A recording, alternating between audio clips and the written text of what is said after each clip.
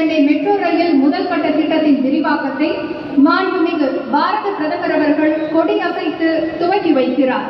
The Honorable Prime Minister will flag off the train on the extended phase 1 of the Chennai Metro Rail service from Washington Pet to Vimko Nagar, which covers a length of 9.05 kilometers with 7 stations.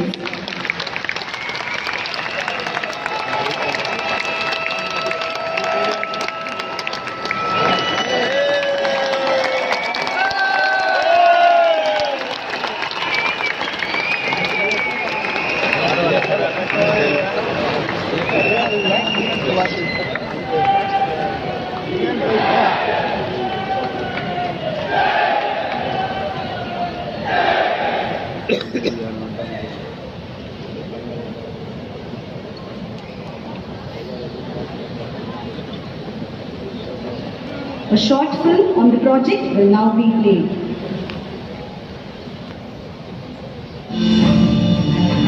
Our Honorable Prime Minister has always emphasized on the creation of modern infrastructure to build a new India. There has been an unprecedented growth in metro network in India in the last 6 years. Improving the ease of living for people is realized by our Honorable Chief Minister through various flagship projects such as Chennai Metro Rail and a host of schemes. Chennai Metro Rail project, in addition to its existing phase 1 operations, is to commence its services from Washington Pet to Vimko Nagar in North Chennai for a further 9.05 kilometers along the Blue Line corridor with 2 underground and 5 elevated stations built at a cost of rupees 3,770 crores with a financial assistance from Government of India, Government of Tamil Nadu and JICA, inching its network to 54 kilometers in the green and blue line corridors with 39 stations to facilitate seamless travel, improved mobility, less travel time and reduced carbon dioxide emission. About 2 lakh people are expected to commute every day by Chennai Metro in this stretch.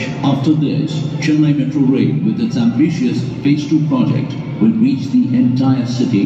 It will transform Chennai into a world-class destination for investments, tourism and economic activities. Chennai Metro, Ungal Metro. 293.40 கோடி ரூபாய் மதிப்பீட்டில் சென்னை கடற்கரை முதல் அத்திப்பட்டு வரை 20 crores.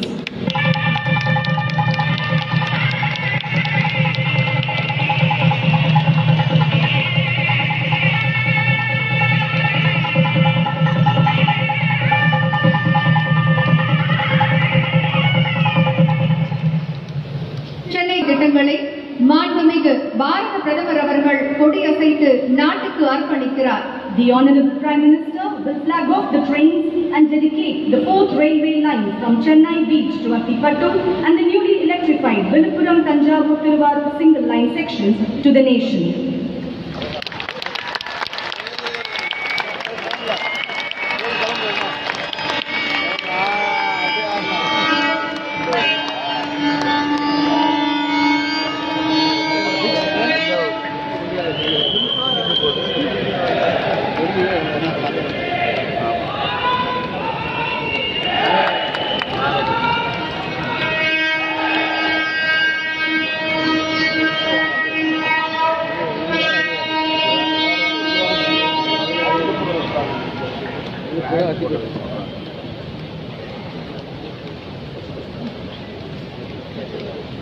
A short audio-visual recording on the development is being given top priority by the Narendra Modi government. People-friendly and growth-friendly decisions have been taken.